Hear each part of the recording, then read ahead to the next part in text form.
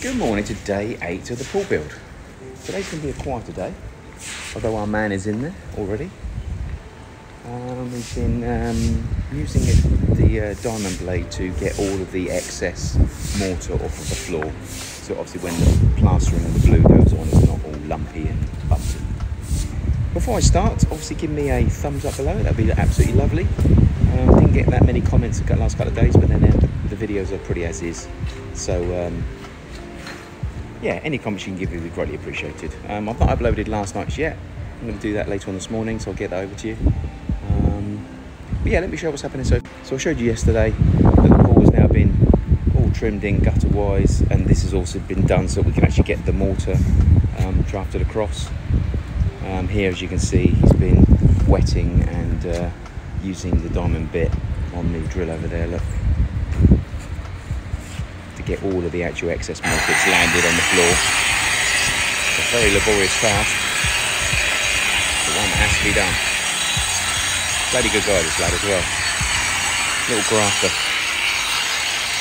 I need to talk to Simon about what we're going to do about the little gap between the pipe and the concrete as well. I'm very mindful that will let water through, so we might have to put some form of SL1 or something on that. Showman is again on our door frame, just making up some of the edges that have chipped off,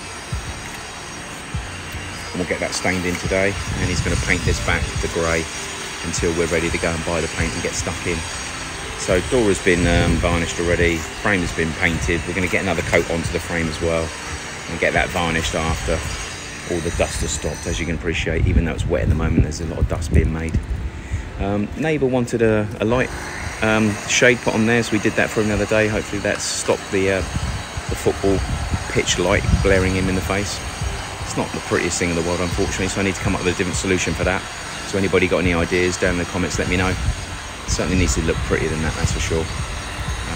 Obviously it needs to be functional, but I don't want it to look like it's a bit of PVC stuck on the wall like it is at the moment. The grills downstairs have dried, so now we're going to have to, obviously we can take those off and we can then get the bolts to put into the back to bolt them in. That's one thing I need to do later on. I also order those other 3 as well today. Obviously we need another one for this door, as I said yesterday, another one for the door in the inside. And then we also need the spare one for the pump room. And the thought process on the pump room at the moment is that we're actually going to cut a door in downstairs, and we're going to probably seal this manhole up. That's the thought so far. So I'm going to speak to the guys about doing that for me, because I really can't be bothered to do that. And the one thing we do need to do, obviously, is get these bloody cracks done. We keep talking about it, but we need to get them done. Certainly whilst the dust is being done now, we may as well just get it done. I might even talk to them about doing it, so they can give me a price to do it.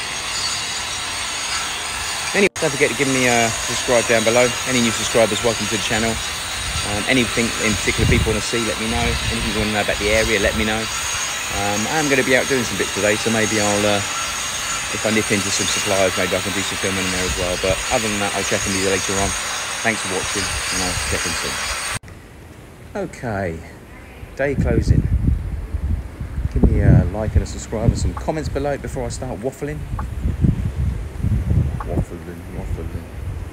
Been out getting some bits today, so I've returned to see where we are, which is a good place. But now the tiles, because we're actually going to now select the side. Let me show you. As I've said, we're now going to leave this and we're going to do something on here. We were going to go for deck and we're now going to tile it. So we now need something which is 24 inches. This is 23, basically just over that lip. So we're going to cut this to 23, which gives us one tile all the way through. Ideally, the longer the tile, the better, obviously. But we need 24 inches wide at least. So probably going to be 24 by 24s all the way through here, all the way around. And then we need the same tile to go from here to here. So if anybody knows anywhere that does any good tiles that ideally are slip resistant for pools in a very light grey colour like this, then let me know. I'm going to nip to Tile Gallery tomorrow, which is where I normally go. I'm also going to nip to Keystone, but we need to try and find something like that. The good thing about going with a 24-inch tile, as I say, is we'll be able to cut that line, which means we'll be in full control of making sure that that line here is overhung slightly and dead straight. And then the other tile, we can actually use the tile itself as the edge here, and then put the cut in here. So we're definitely going to have to put a cut in here anyway, unless there's someone that's actually got a 5-foot tile that we can cut through, which Keystone did have some 5-foot tiles, but the last time I went in they didn't have any. So yeah, if we had a 5-foot tile, then it's a case of just cutting it at 23 inches and then cutting this one off as well, and then we've actually got a nice tile going in there. It also enables us to put the LED strip I keep going on about in here as well. So once that arrives, it's only about 15 mil, it will slot down here level with the tile, level with the concrete. But the other thing we are going to do is recut this edge all the way around the pool, so that can be done. So that's quite a big job, and ideally we could start that tomorrow. So but I'll see what he says first. I think he's actually got guys on other jobs, so at the moment obviously it's just making sure we've got a plan to ensure they've got a full working day, obviously. Sherwin has been busy. He's painted in and stained in, so this doorway's now looking a lot more pleasant. As you can see, it's had the paint that it needs. The step has been repaired and been stained in as well now, so that's a nice colour. The only thing it looks like that hasn't done is the varnish, because there's fingerprints on here. So tomorrow I'm sure we'll get that done.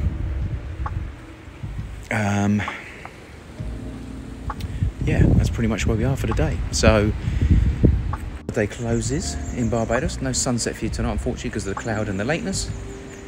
But anyway, thanks for watching, and I'll check in with you guys tomorrow for what will be day 9. Take care.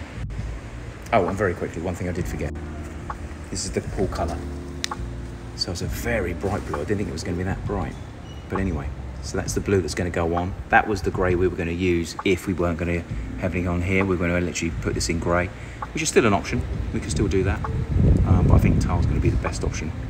But this is in our budget and is already here. Tiles aren't, availability isn't, and also cost is not as well. So, but anyway, I'll give you a match tomorrow to show you what the mosaics look like with them, and maybe you can help me pick what colour we should use. Thank you.